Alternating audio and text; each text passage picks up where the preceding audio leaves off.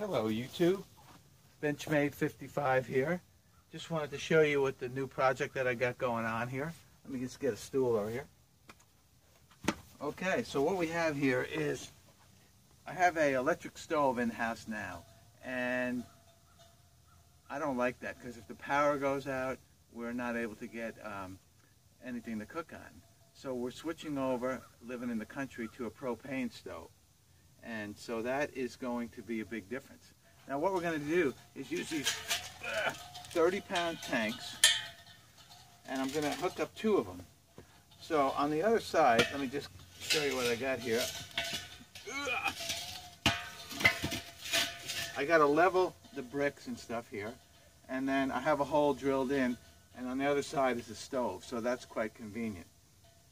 So what I'll be doing is hooking up this setup on here that will come along over here somehow like this, and we'll hook up to each propane tank.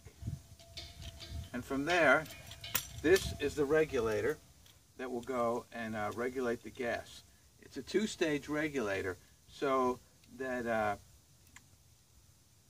you have like a safety in there, so that if the first stage fails for any reason, you won't have the full pressure of this, because the pressure in these tanks is going to vary depending on the ambient outside temperature. And if the sun's beating down on those, the pressure could get pretty high in there. And so if this gas valve failed, you don't want that high pressure going in your house. So this is a commercial grade regulator, 2-stage regulator. So I'll have 2 tanks here, and I'll only use one at a time. And also I have this copper line that can be bent up. It's a soft copper, and it has flare fittings on there on the ends.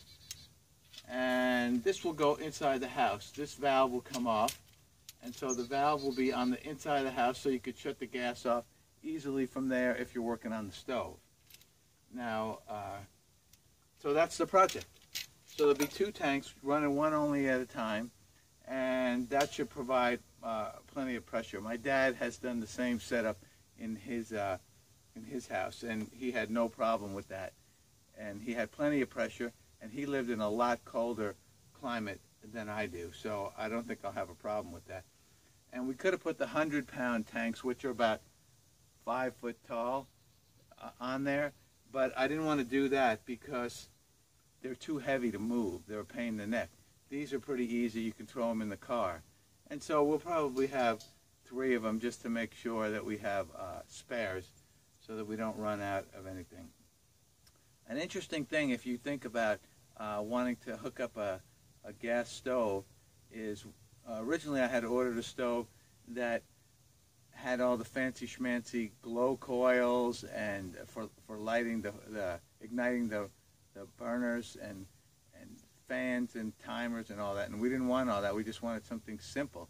And what I found out is those stoves will not run without electricity. The stove part will, but the oven won't. And they also pull a lot of power, so if you were trying to hook it up to a solar, then you're kind of defeating the purpose, because it's going to eat up. Okay, so you could see that I have everything hooked up. I've taken the blocks and set them in there. They're nice and level. By the way, if you're wondering what that pipe is there and all that, that is a tank for rainwater collection. I don't know why it's not focusing there. There it goes. 165 gallons. And then we have a runoff down there that goes out to the field. Now, back to this. So I have it all connected. I've taken the 2 blocks and got them leveled and set them up higher so that the water will run away from the house. I don't want to run it into the house, any water that comes off there. And I've done it all with a hard copper that, as you can see, it has 2 loops there that has some flex on there. And I've flipped them around so that they didn't crimp or anything. and there'll be an easy connection. You just connect this up with a wrench. And there is the regulator, and then I stubbed out a piece. Let me come around over here.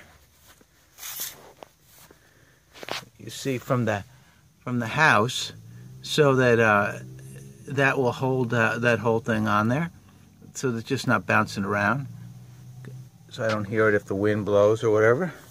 And then it's all a thick copper. It's called L copper. Your typical copper is called M, and that is for your house and stuff. And the M means signifies the thickness, and this is an L copper, which is even thicker, and it's flexible. And so then I have it looped around. So in the event that I ever want to put 100-pound tank, 100-gallon tanks on here, I have some copper to work with.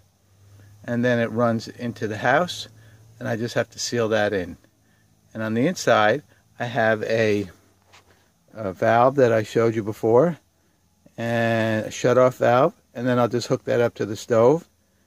Now this, let's see, this particular valve right here has a check valve in there. So if I go, one tank gets empty, say, then I can just use the, I can disconnect it, and I can still run off the other one. Okay, Benchmade 55, over and out.